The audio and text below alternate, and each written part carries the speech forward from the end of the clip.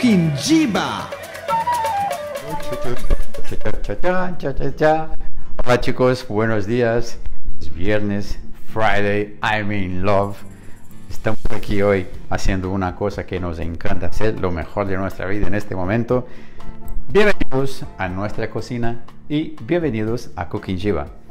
Vamos a hacer hoy, sí, he invitado a mi sobrina a cenar en casa esta noche y entonces he pensado, pues tenemos que grabar una recetita, pues voy a preparar la cena. Por lo menos el entrante de la cena la vamos a preparar ahora aquí. Os voy a explicar cómo hacer una ensalada de 3 lentejas. Vamos a hacer cada una de ellas en su punto exacto de cocción, con un poquito de tomate y un pico de gallo. Ya veréis que estará linda, deliciosa. ¿Qué es lo que vamos a necesitar para eso? Pues necesitaríamos lenteja caviar, lenteja roja y la pardina, la normal de toda la vida. Un poquito de rabanitos, cebolla tierna, cebolla morada, perdón, olivas negras, cilantro, 2 tomates, dos tipos de tomate, pero podemos usar solo una, tomatito cherry, y vamos a hacer también un pimiento del piquillo y un diente de ajo, sal, aceite, nada más, no, una cosita. Vamos ahí abajo, por favor, suscripciones, activar notificaciones, eso de ahí que hay como un dibujito de una campanilla, vas ahí a elegir la parte, clicas en ella y vas a la parte de arriba, la parte más alta, y dar todas las notificaciones. Así todo lo que publiquemos os llegará un aviso en el momento que lo subamos, en el momento que vamos a estrenar el programa. Media hora antes recibiréis una notificación de que vamos a estrenar y podréis ver el programa, entrar en el super chat con nosotros. ¿Qué más? Pues creo que ya estamos. Vamos a empezar. Vamos. Tengo agua aquí que empieza a calentarse. Vamos a marchar los pimientos del piquillo, que es una recetita que he aprendido a hacer con mi suegra, Amparo, y mis cuñadas, Arancha y Chazo, allá en San Sebastián, en el País Vasco, y que queda delicioso. Los piquillos así como rehogados, aunque están ya listos para comer, que los pongamos a dar una ligera cocción para que estén más dulces y más como caramelizados. Los dejaremos hervir aquí durante unos 10-15 minutos para que pierdan un poco el volumen, que se seque un poco del agua y el ajo se cocine, esté tierno y bien hecho. Y mientras eso, vamos a empezar a preparar el pico de gallo con el cual vamos a alinear la ensalada.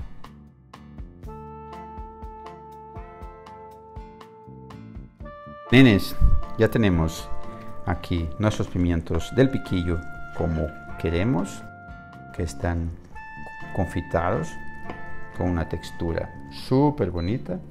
Lo vamos a parar, lo vamos a sacar del fuego. Nuestra agua que empiece a calentarse de verdad, y vamos a preparar el pico de gallo que tengo aquí, el tomate ya picado en dados pequeños, la cebolla, y vamos a echarle un poquito de cilantro picadito, bonito, aromático y delicioso. Y con eso de aquí vamos a alinear las lentejas.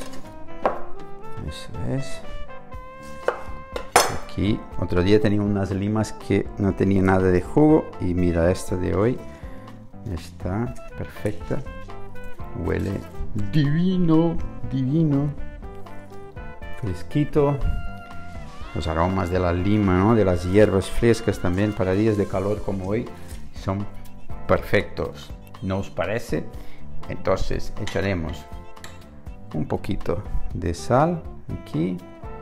Si os gusta las guindillas, pues una buena guindilla aquí también iría muy bien. En este caso voy a poner pimienta negra molida, y con eso ya estará bien. Ahora vamos a dejar que esto aquí se marine un poquito que los aromas, los sabores se mezclen un poco, y dejaremos esto reposando aquí apartado, y pasaremos a las lentejas, que es la parte que más me preocupa, la que quiero dar más detalles sobre el punto de cocción de cada una de ellas, para que luego tengáis unas lentejas crujientes, al dente, deliciosas. Entonces tenemos agua hierve, agua abundante, bastante, debe tener aquí como 2,5 litros, 3 de agua. Vamos a poner una cuchara y media de sal y echaremos la lenteja. Como veis, aquí es mucha, porque vamos a comer Dani y yo aquí ahora, seguramente comeremos unas lentejitas, y luego por la noche cenaremos 6 personas en casa, entonces tendremos ensalada de sobra, más que suficiente. Los demás comerán alguna cosa más, pero como yo no como las proteínas de origen animal, pues me hartaré de lentejas. Entonces el secreto está en que el agua aquí vuelva a hervir lo más rápido posible, y eso, Dani, quiero que cuando llegue aquí el momento que des un close aquí en la olla, porque a la mínima que empieza a hacer bup bup, chup chup, subirá una capa pequeña de una espuma blanquinosa y las lentejas ya estarán hechas, sin duda alguna. Esta lenteja roja es súper delicada, su punto de cocción para una ensalada tiene que ser muy preciso, para que si no se deshace. Ya para hacer unas lentejas estofadas está perfecto, no pasa nada, pero para una ensalada bonita, vistosa, mejor que esté en el puntito al dente. ¿Vale? A mí me gusta ir comprobando cómo está, probarla, porque pasa del punto de estar todavía cruda a estar cocinada, pero al dente, crujiente, en nada, en muy poco tiempo, pocos segundos. Entonces, como veis, aquí va subiendo la espumita, empieza a burbujear por aquí, es señal de que ya empieza a hervir. Y otro día, Hichazo, me preguntaste cómo hacerlas, pues espero que puedas aprovechar el vídeo de hoy para entender exactamente cómo es el proceso que utilizo para tenerlas así sueltas, perfectas. Ya falta muy poco, no ha llegado a hervir todavía.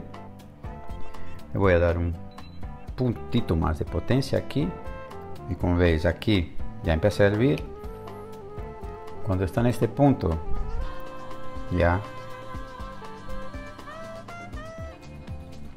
deliciosa, hace crup crup crup crup crup. Ya está cruda. No está cruda.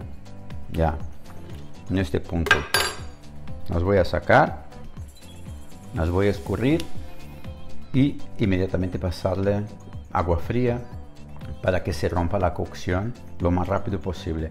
La voy a poner debajo del grifo y echar agua abundante en un escurridor, en un chino, para que se enfríe lo más rápido posible. Luego os enseño cómo quedará. Nenes, chulum, ya tenemos aquí lentejas pardinas cocinadas en su puntito al dente, las rojas también, la caviar, están todas cruque cruque en su punto ideal. Vamos a preparar la ensalada que me voy a comer esta noche con mi familia, y veréis, podréis intuir lo maravillosa, sabrosa que es. Los 3 tipos de lentejas que dan un color muy bonito al plato, con todos los ingredientes que tenemos. El rabanito los he picado una parte a brunoise. Las olivas las he sacado los huesos para que no tengamos problemas ahí de romper el diente de nadie. Vamos a echar el pico de gallo. ¿Cuántos colores? Qué alegría todo eso. Mirad eso. Mirad bien. Pimiento del piquillo. Ya están fríos. Los he cortado así como que en tiras porque me parece que es más bonito verlo así. Lo voy a echar y lo vamos a mezclar. Y mirad qué colores más bonitos tienen esta deliciosa ensaladita, súper bonita, rica, nutritiva, un montón de vitaminas, minerales, proteínas y un estímulo absoluto para los sabores, los sentidos, ¿no? Está muy bien. Mira eso. ¿Qué os parece? Está bonita, ¿no? Fácil, rápida de hacer. Nosotros estamos desde las 12 del mediodía aquí grabando. Ahora es la 1. En 55 minutos tenemos todo listo. ¿Sí? Súper refrescante, deliciosa, crujiente. Así, ahora como está, voy a echar un poquito más de sal, un poquito más de pimienta negra y vamos a hacer una sugerencia de emplatado para vosotros, para que la podáis emplatar de una manera más bonita, o si queréis llevarla a mesa así tal cual como está, también, como veis, es súper bonita y refrescante. Vamos, aquí tenemos nuestro tomatito, que es un baña de bou o cuerno de toro, de buey, como diríamos en español, pero es un tomate aquí de Cataluña, llamado baña de bou, y es súper bonito. Tiene una textura muy buena para emplatados de este tipo.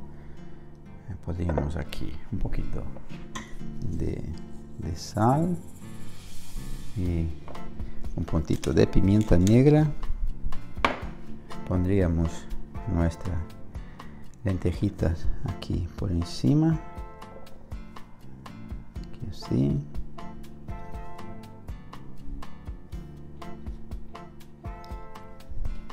Buscando echarle todos los ingredientes para que no falte nada, para que nuestros invitados puedan experimentar de todo lo que tenemos en la ensalada, que se vea vistosito, bonito, y lo acabamos aquí con unos tomatitos cherries cortados en cuartos aquí, y tenemos aquí unas hojitas de cilantro que las vamos a poner por encima aquí, que darán un punto más de frescor y un aviso a las personas que van a comer que hay cilantro en la ensalada, y a los que les gusta y a los que no le dirán, ay, que no me gusta el cilantro. Como en Brasil ahora dicen que el cilantro es como una mutación, un híbrido entre el perejil y un escarabajo que huele muy mal, que ya pues allá, que se llama María Fellida. Pues esto es para los que nos gusta el cilantro. Pues y ahora echamos un poquito de aceite de oliva virgen extra y la tenemos. ¿Qué os parece? Yo creo que bien, ¿no? Pues vamos a pasar ahí a la mesa, vamos a hacer las fotos y volvemos aquí para que Danielzinho pueda probar la ensalada y decirnos qué es lo que le parece. ¿Os parece bien? Y antes de nada, iros ahí abajo, por favor, likes, suscripciones, dejad vuestros comentarios, por favor. Que nos ayuda mucho, que nos dejéis comentarios, nos emociona mucho. ¡Charán! Esta es nuestra propuesta de hoy. He salido de la piscina. Está siempre pensando en cosas raras este niño. Nuestra ensaladita de 3 lentejas. Un puntito, deliciosa, como veis. Esperemos que os guste nuestra propuesta de hoy. Nosotros la vamos a probar ahora. Para que tengáis super mega envidia de esta delicia. A ver cómo será eso. Claro.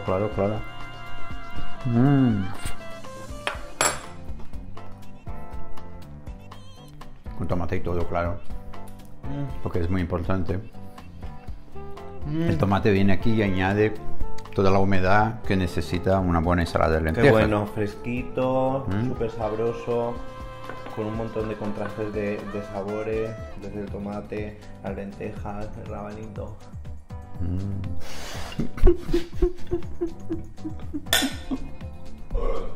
Ay, mi niño. Familia, aquí está nuestra propuesta de hoy. Dejar likes ahí abajo y comentarios también, por favor. Suscribiros, por favor, que nos queda muy poquito para llegar a los 1000. Así que vamos para arriba. Dejad vuestros comentarios, de verdad, qué es lo que os parece el plato, nuestra propuesta de verano, todo lo que estamos sacando fresquitos, qué es lo que os parece, qué es lo que os gusta. Y acordaros, por favor, que el camino hacia el corazón.